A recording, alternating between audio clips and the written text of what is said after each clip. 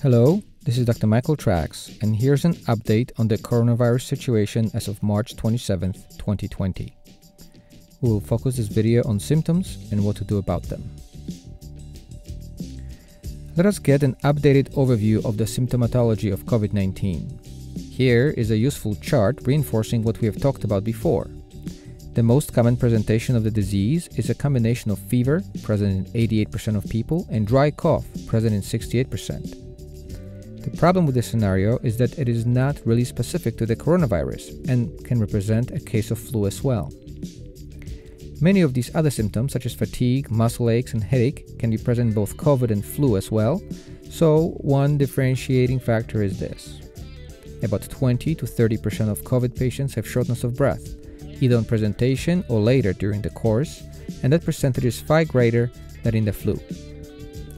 Here's a table that tries to help patients and doctors tell the difference between COVID and the flu, as well as the common cold. As you can see again, fever and cough can be present in the more serious disease, while the common cold is more likely to cause sneezing and runny nose. Other symptoms, such as sore throat and headache, can be present in all three, but again, you can see that breathlessness is specific to COVID. To add to the confusion, the allergy season is coming up, which can mean scratchy throats and even more breathing problems in the asthmatics, but usually without high fever or body pains. With such symptom overlap, it is easier to rule out common cold or allergies, but harder to tell whether someone has COVID-19 or the flu. Add to it yet another layer. It seems that our ERs are seeing more GI symptoms as well, so diarrhea needs to be added to the mix, and now we are also starting to receive signals that one of the milder and early symptoms can be loss of smell or taste. And that's in up to 30% of people.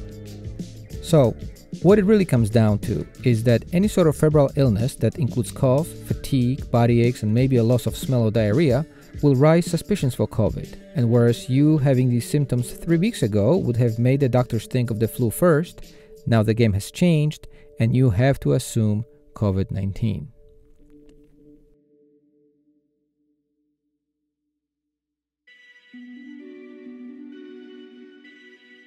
New York is changing its approach to testing.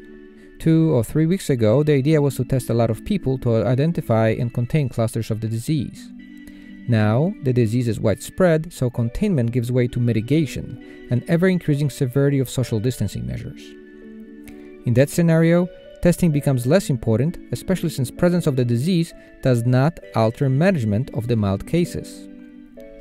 The hospitals are still testing the admitted patients as the presence or absence of COVID alters the isolation requirements for them, but otherwise, New York State Department of Health has stated that wholesale testing is discouraged. This may change again as time goes on. Let's take you through several scenarios. Start with a relatively young person, below the age of 60 let's say, and without any underlying conditions that I will discuss in a minute. To recall these charts, great majority of these patients will have a mild disease and are discouraged from going to the ER or even urgent care. If your symptoms of cough and fever are mild, stay home and call your doctor instead. She will tell you to drink plenty of fluids and observe your symptoms, but will not have any more firm advice than that. For the majority of you, the disease will last a course of about 7 days and get better. For persons over 60, but especially for those with underlying conditions, the severity of the disease could be somewhat greater, as seen in this graph. The initial management of these patients is the same, just stay at home and observe yourself, but here more vigilance is in order. Here's the graph representing a typical course of this illness. Symptoms start on average day 5 post-infection with a range of 2 to 14 days.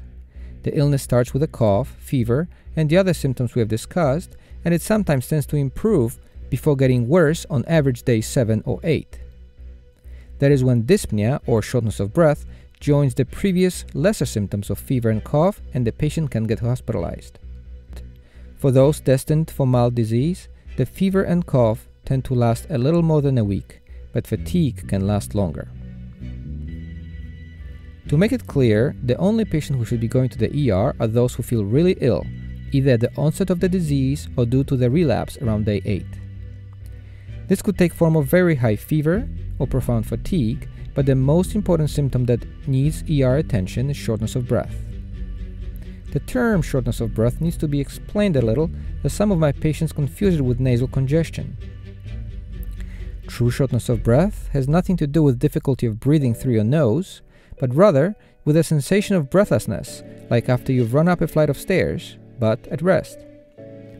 Unlike the mild cases that could be healed at home, the patients with shortness of breath will likely need oxygen to feel better and are welcome in the ER. Majority of those will not need anything beyond small nasal cannula, but about a quarter of the hospitalized patients, or 5% of total infected, will need an ICU stay with potential intubation and mechanical ventilation. It is hard to hear, but that is why we have shut down all social and commercial life in the New York City area at this time. We will take care of the hospitalized patients the best way we can, but let us talk in detail what can we do at home. First, what can we do to best prepare for the possible COVID exposure? The internet is full of supplements to boost the immune system, but it is important to recognize that most of these offer hearsay evidence at best. Rather than focusing on the latest Scandinavian berry, WHO has delineated very sound advice in that regard, and it starts with wholesome food. We have all stocked our pantries with non-perishables, and it will be important not to neglect fruits and vegetables during the coming weeks. Other interesting advice is to avoid alcohol as well as sugary drinks, stop smoking or vaping as that increases chances of severe disease, and exercise, 30 minutes for adults and 1 hour for kids. That's it. That's the official advice, and anything else is basically unproven/hopeful way to make ourselves feel better. It is true that deficiencies in a host of vitamins and micronutrients like zinc can subdue the immune system, but it is through eating well and exercising, rather than pill-form supplements, that you could optimize what you need. Take them to feel safer, but make sure you do not overdo on the dosage. Ibuprofen, Advil, Aleve, and all other NSAIDs have made the news recently.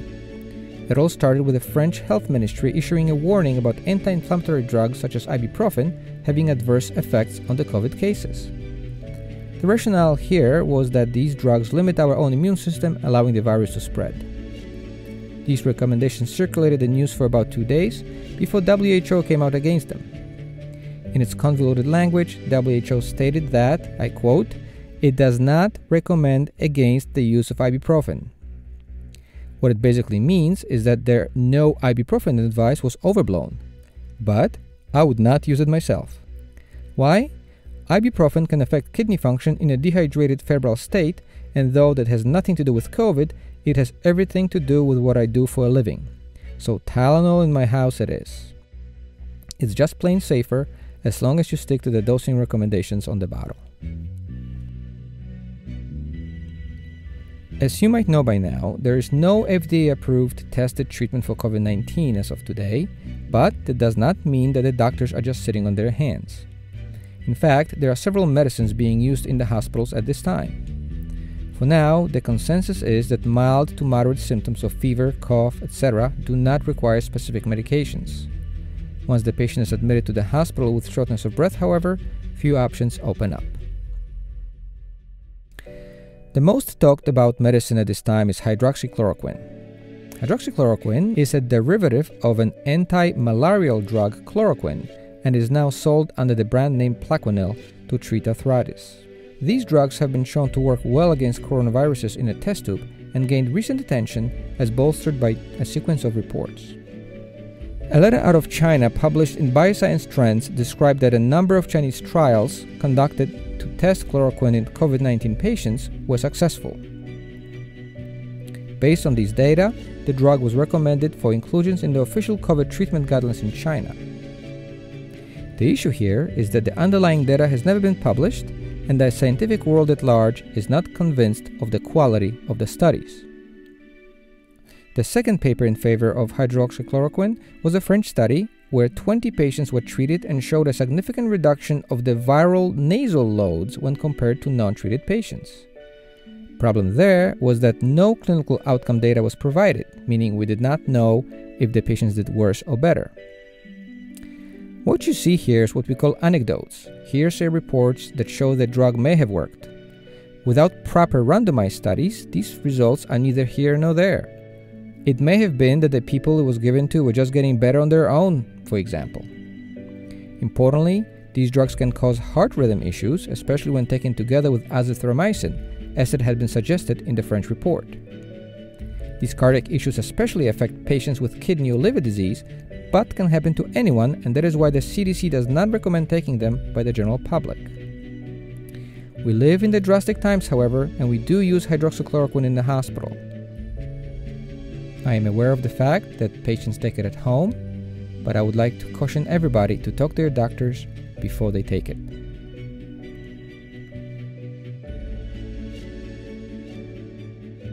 Okay, so you might have COVID-19. You feel the fever, might have some cough, and do not want to spread it to your family. A recent study showed that the COVID coronavirus can stay for up to 3 hours in the air and survive 24 hours on cardboard and up to 3 days on hard surfaces. These were ideal lab conditions, of course, but still, the virus seems to be sticking around. So what can you do? CDC has made a useful guide to address this issue, and here are some of their recommendations. First, you have to monitor the patient's symptoms and call their doctor if they get worse. Again, watch out for that day 8 relapse. Second, household members should stay in another room or be separated from the patient as much as possible. Household members should use a separate bedroom and bathroom if available. You should prohibit visitors who do not have an essential need to be in the home. Wash your hands with soap and water for at least 20 seconds or use an alcohol-based hand sanitizer that contains at least 60 to 70% alcohol, covering all surfaces of your hands and rubbing them together until they feel dry. As always, avoid touching your eyes, nose, and mouth with unwashed hands. Next, the patient should wear a mask when around other people, and you should throw out disposable face masks and gloves after using them. Next, you should avoid sharing household items with the patient. You should not share dishes, drinking glasses, cups, utensils, towels, bedding, or other items. Finally, you should clean all high-touch surfaces such as countertops, tabletops, doorknobs, bathroom fixtures, toilets, phones, keyboards, tablets, and bedside tables every day. It may be hard to stay separated, but do the best you can. So, when are the patients with suspected COVID considered free of infection? Turns out there are 2 protocols out there, one based on tests and the other based on symptoms. The test-based strategy asks for resolution of fever, improvement in the respiratory symptoms such as cough or shortness of breath, and 2 negative tests at least 24 hours apart. Clearly, there is a superior way to make sure the patient is no longer contagious, but may not be feasible in areas with high concentration of cases due to lack of testing. So, for most of us, the non-test-based strategy was developed, which includes the following criteria.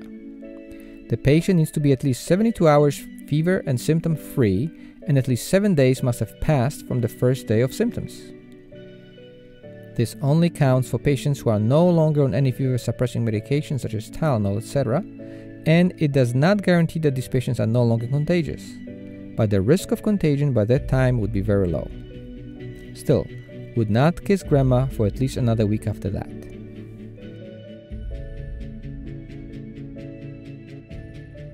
Complicated topic, but in a word, not likely. We have several examples of seeming reinfections, like a Japanese tour guide who tested positive on January 29, improved and tested negative on February 6, just to get sick again and test positive on February 19th. There are others, but they all seem to be an exception. In our favor, we already have one study in rhesus monkeys who have a very similar immune system to humans and which shows clear production of coronavirus immunity on re-exposure. To quote the study, combined with the follow-up virologic, radiological, and pathological findings, the monkeys with re-exposure showed no recurrence of COVID-19, similarly to the infected monkeys without re-challenge. This data is supported by a 2007 study that shows that SARS virus immunity was present for at least 2 years before waning.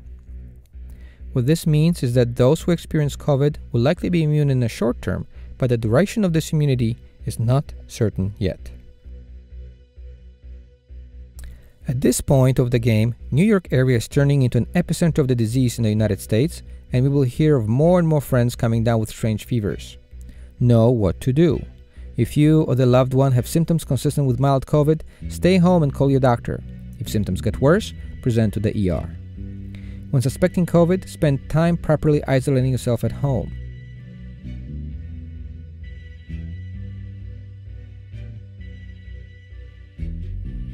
No one can really tell whether the warm weather will really help, but I have my hopes. Here is the frequency of other coronaviruses as distributed throughout the year in the western United States. Let's just hope COVID-19 virus will follow the same path. Stay well, everybody.